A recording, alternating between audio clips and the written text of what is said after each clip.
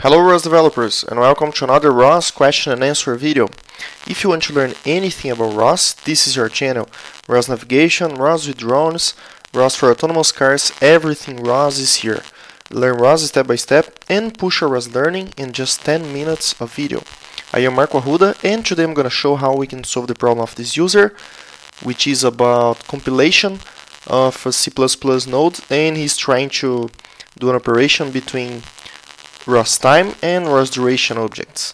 Okay, let's see what's wrong here, and we can see how to make it work using RosDS. But before anything else, remember to visit the Robotics Academy, our online academy where you'll find online practical ROS courses using simulated robots.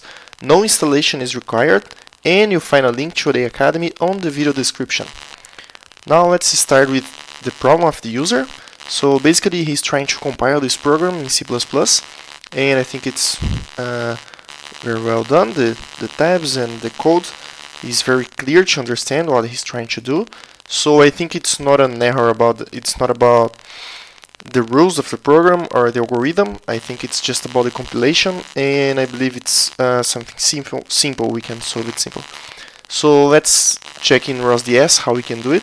So I've created this empty project here, ROS time error. I'm gonna open it. Remember, RosDS is free to use, so if you don't have an account yet, you can create one for free and start using right now.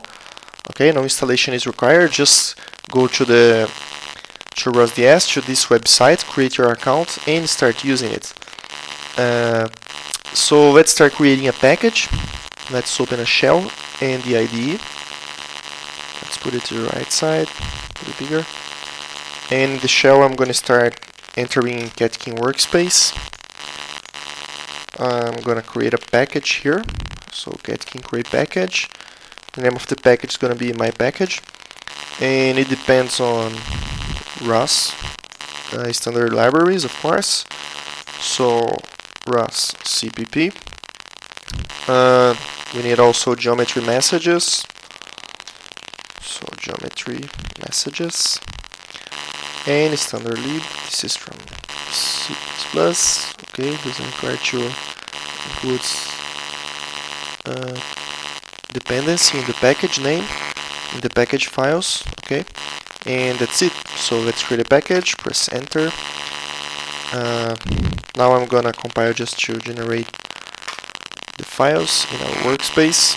And here we have the package. So my package source include folders, everything empty. So let's start creating a node here. As we are working with C++, we have to modify the CMake list file. Okay, and we have to add the executable here and target link libraries. So I'm gonna call my file my package node because it's already written like this. Okay, so let's create a file, rename, and my package node.c++. Now let's go to the code. We have to copy and paste. Here it is. Save, Ctrl S, and I'm gonna try to compile again, but now adding the executable file. Okay. And target link libraries. We have my package node CPP, my package, which is project name underscore node, and the same here, project name node. Let's try to compile.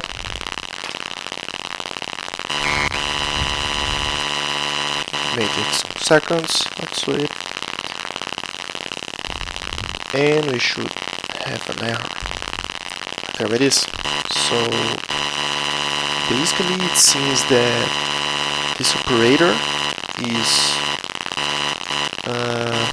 doesn't work for this kind of objects, ROS duration and ROS time. It doesn't match for this kind of operator.